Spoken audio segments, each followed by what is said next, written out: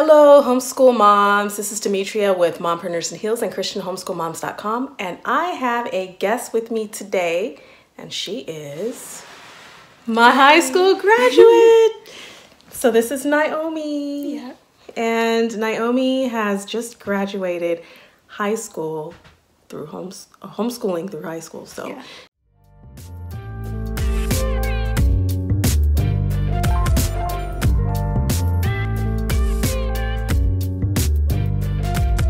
Why don't you just tell everyone about your experience homeschooling, like how long you've homeschooled?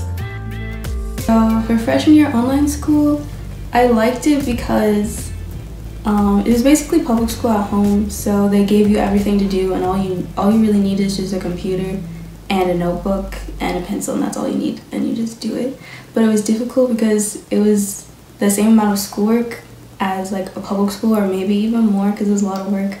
But you have to do it all at home, and you have different teachers for everything, but you're not in person, so you have to email them. Sometimes it takes them a while, so it's a lot of work, and most people I knew in it were like always behind, and to be not behind, you had to do school all day and always be on a computer, so it's kind of hard. But it's good if you have a busy schedule, so you don't want to like go to public school, but you still want to get like the accreditation from there. It can be good.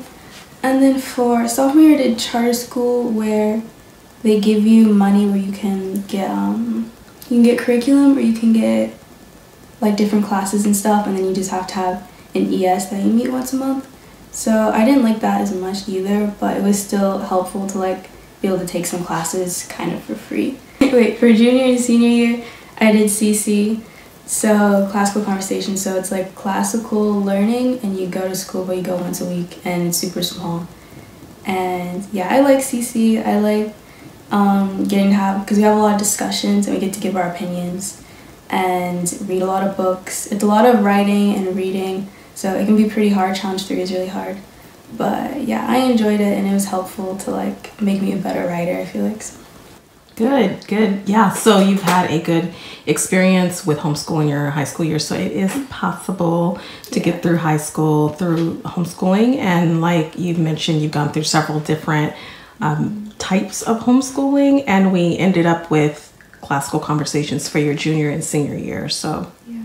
I think that was a success. I think we had a good experience with that. And then, so what are your plans actually at this point, now that you have graduated? What are you going to do? I'm gonna go to college. I'm not sure which one yet, we're still deciding, but okay. I'm gonna be a music major. So. Music, yeah, music is your love. All right, so my next question for you is about high schoolers, and like any advice that you have for incoming high schoolers who are transitioning from the public school system or maybe a private school into homeschooling. So this is a big change, and so what are some of your advice that you would give to them? I would say, like, I think first some of it depends on like your personality, and like if you're more introverted or extroverted, and like also I guess why you're homeschooling, like if it's because of your schedule, or if it's just because you don't like the school system, or if it's because of like any other reason, or like the people you're around, because then that'll change how you want to be homeschooled. And then after you figure that out, then you have to look at like the different options you have and like choose the best one. So if it's because maybe you're like committed to a career that you want, or like sports or dance or something, so you're doing that like all day, so you don't want to go to school for 8 hours, so then you might want to do online school, but maybe a private one, because the public online schools, like you have to do it all day, so it's a lot of work. But if it's private, it's more flexible. Or if it's because maybe you just don't want to deal with like having to be around people every day all the time, it could be something like CC, or like a once a week co-op thing, so you can just chill at home. Or if it's just because of like the workload, it could just be like more traditional homeschool, or just something that's more like catered to like your pace, like the pace that you learn at. So like it just depends on how you want to homeschool and like what your state offers, because if maybe you'll have less options, so then it might be easier to decide. But yeah, it depends on a lot of things. Yeah, there's a lot of factors to consider when changing from a school system to homeschooling, so like you mentioned, there's the state you live in and what are the requirements of homeschooling, and then what are your reasons for homeschooling. So it's not just jump ship and, you know, jump in. Like, you have to kind of think about what your goals are before you make a big transition like home education. But once you figured it out, what your goals are and why you're doing it and how to do it successfully or make that transition successfully, then it can work and it can be a great lifestyle for you. And also, I think it depends on how much you care about like the high school experience and like how much you want that and like how many things you want to be involved in. Because like if you want to have like all the different like dances and events and like clubs, you can still get those, but you just have to like find them from different homeschool groups or like go to your friends' schools or just like find different ways to do it. But if you don't care too much about that, then you can easily like not worry about it. Yeah. So the social aspect, you have to kind of piece it together yourself. So there are some different things to look at with homeschooling, depending on what your goals are. If social is extremely important to you, you must have a prom and you must, you know, have these things. Then, like you mentioned, you can find it by joining a friend who's in public school, or you can create your own, or not create your own, but join something. Maybe a homeschool community that you're involved in is having something like that, and you'll have to search it out. So those are things to think about before just kind of jumping into homeschooling, because it means, you know, there's a lot of meaning behind what you're doing. And so if you want to change gears, then you have to know what's expected. So, and then also like with COVID-19 right now, as we're recording this, we're still in the middle of the pandemic and we're still at shelter in place. And so a lot of students are, everybody's home now for school, and it's been quite a wild ride the past few weeks for a lot of people, and it's been scary and it's been frustrating. And so what are your suggestions or like what are your thoughts about homeschooling? Is this, do you consider what is happening to be technically homeschooling when everybody is kind of taken out of the classroom and brought home to work on their schoolwork and join multiple Zoom sessions throughout the day? And how do you feel about all of that in terms of it being called homeschooling? And do you think there's a difference between what we did as a homeschool family over the years and what is happening worldwide with kids who are having to come home for online school? Yeah. I'd say you are homeschooling. It's more like, depending on how your school is handling it, it's more like online school than any other type of homeschooling. But it's definitely very different because, like, firstly, like, you're not homeschooling by choice. It's not your decision. You're kind of forced out of the system you're already used to. So that's different from if you were to choose a specific program. And also, you were, like, taken from a regular school system to an online system, which is very, like, what's the word? It's like very disconcerting, and you're just jumping from one thing to the next, and you're not like, you choose this one thing and then you do it for the whole year. So it definitely doesn't feel like that with most homeschooling. It doesn't feel like that. It just depends on like how you homeschool, and you'll usually be more prepared, and the teachers will be prepared because they're like trained to be like online school teachers or homeschool teachers, and they're not public school teachers trying to fit into that. So it's not as hard. Yeah, so I'm glad we talked about it. There is a significant difference between what's happening and what we're doing with homeschooling. And what we've experienced as a homeschool family is definitely not what, you know, the frustrations that people are experiencing with online school right now during the pandemic. So I just wanted to also clarify that, so that in case you are watching this and you are thinking of or have thought of homeschooling, but now after your experience with COVID and having to try this on your own at home, that it's not working the way you thought, or that it's just been a disaster, just to let you know that is a whole different ballgame. Like I'm not even certain how difficult. I know it must be extremely hard because you're not really given the option to be flexible and to do things in your own way for your own family, for your kids, the way that works for your kids. So that's the difference. What are some of the activities and interests you have that you've done outside of your school days? I've mostly done a lot of music and like creative, like art related stuff, and then I've also done church things. So I've been involved in like my youth group and worship team, and just I've also been in choir, violin. I've just taken a lot of music classes and like playing instruments, and I've done art. I'm on leadership at my church, so just a lot of music and then a lot of church related things. Good. And basketball and just like sports and stuff. Yeah. Awesome. Okay, so now we're going to talk about college applications real quick. Like, what are some of your suggestions for those who are seniors or going into senior year who are thinking about what they need to do for applying for schools, for colleges? So as a homeschooler, you're kind of doing the same thing, but you're just working harder because you have to do it yourself. And colleges don't always, they like put more emphasis on your testing scores than like your GPA because you're homeschooled. So unless you're thinking of going to community college, which is a smart idea because you pay less money and then you don't have to worry too much about, you don't have to do SATs or ACTs. But if you want to go to like a specific university, like as a freshman college, then definitely take the ACT and the SAT like multiple times until you get a score you really like, so you can get scholarships and get into like your top school. And also if you're interested in state schools or UC schools, definitely take either do A to G classes or take SAT subject tests so that you can get in.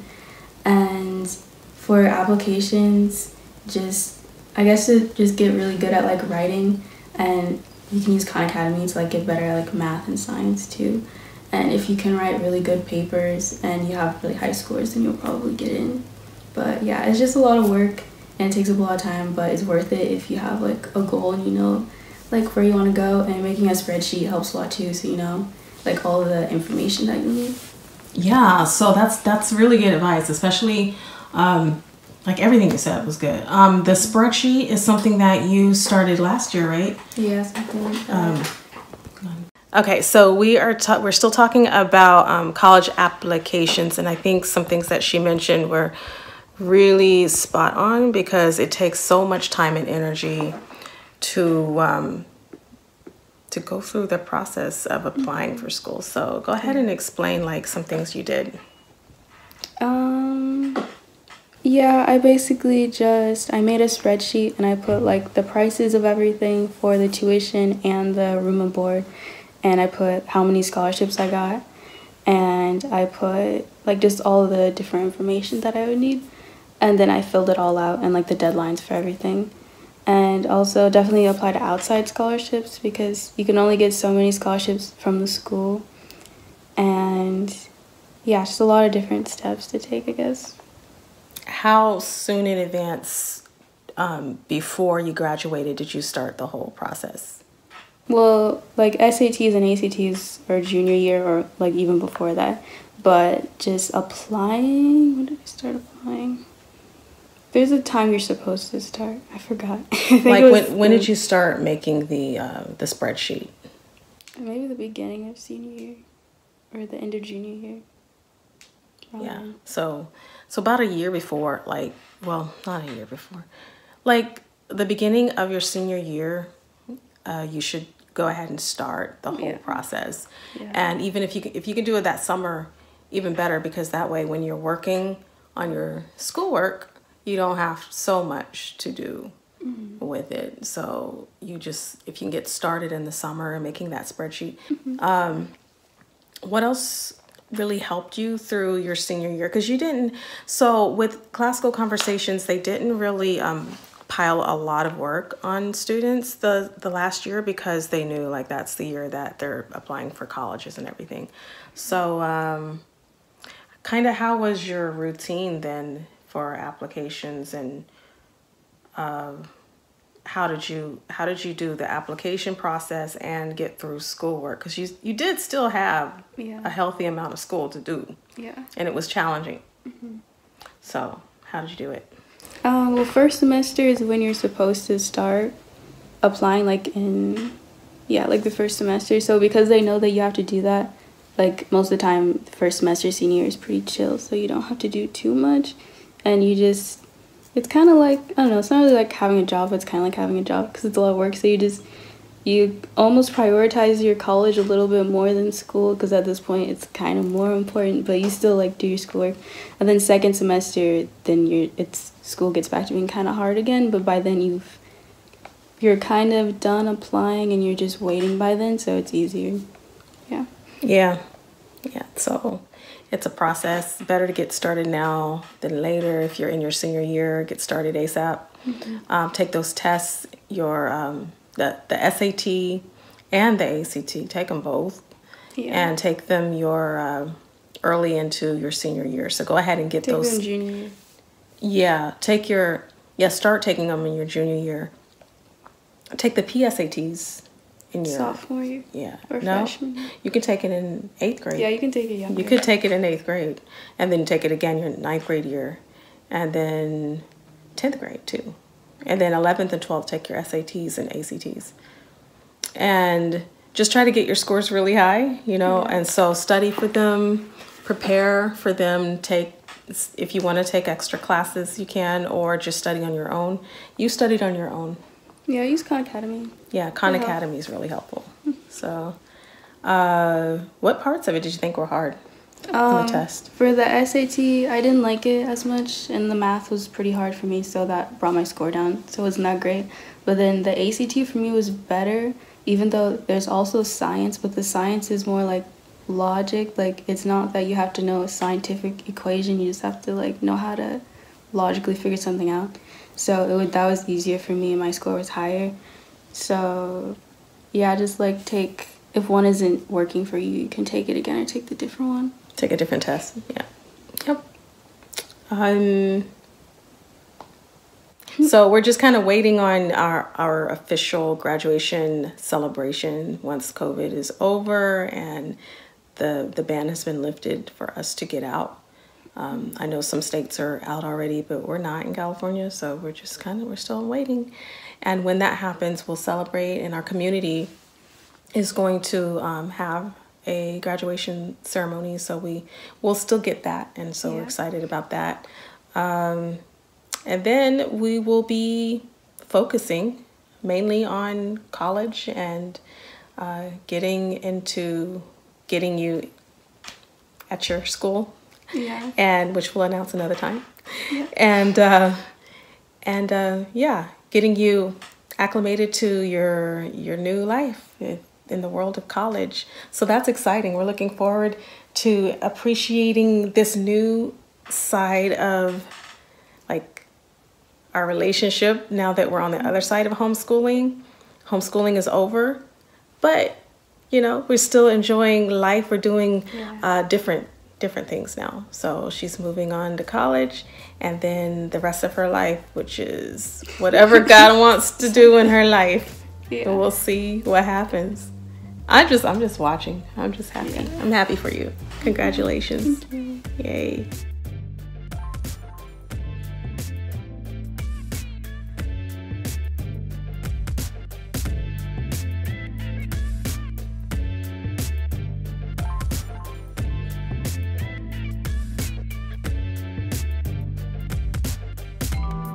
That's all we wanted to share with you guys. If you have any questions, you can reach out to me, or you can hit her up on Naomi Shalom Music, or her Instagram, which is naomi.shalom.